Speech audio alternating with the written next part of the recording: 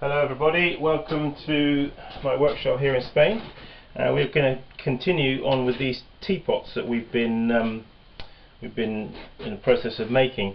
Here's a teapot. Now this I've glazed, it's been cleaned off. As you can see, the wax has resisted well.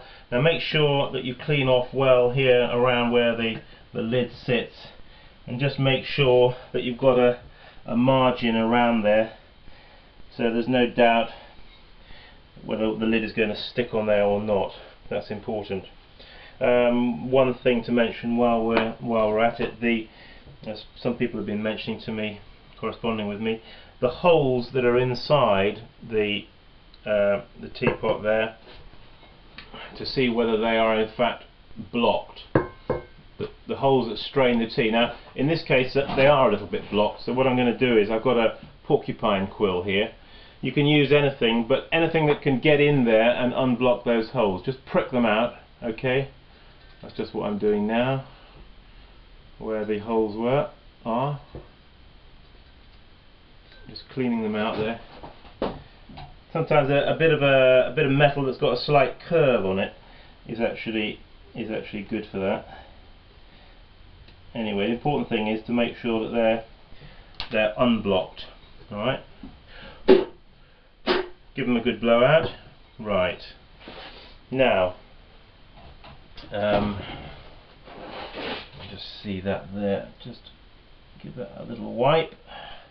As I said, make sure that you've got everything well cleaned off, and also on the base around here, around the foot, that is well cleaned. Always clean back a little bit of an extra bit. All right. If you've got seals that are there hidden under the glaze, what I do is, just to show them that they come forth, I just give them a little rub like that, okay? If you just thin the glaze over the seal, then the seal will show itself forth underneath.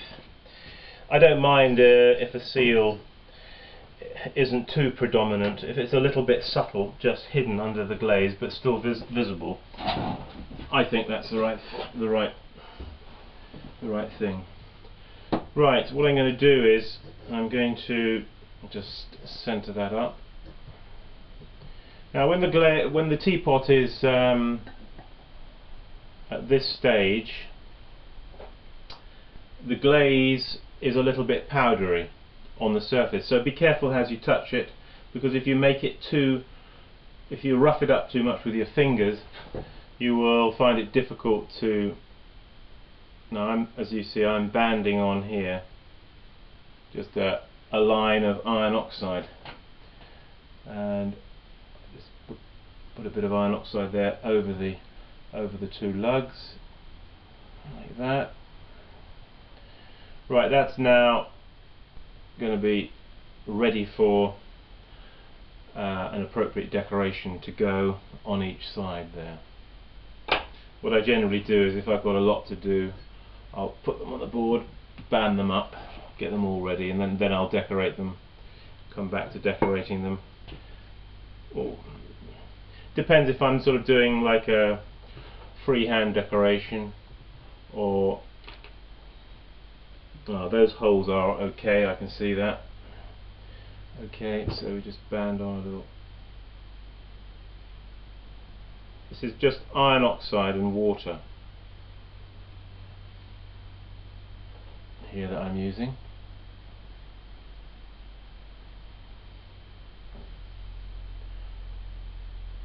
You can sieve the iron oxide and the water as well. Sometimes you get a bit better mix then. The iron oxide does dissolve down in the water pretty well though, you know. So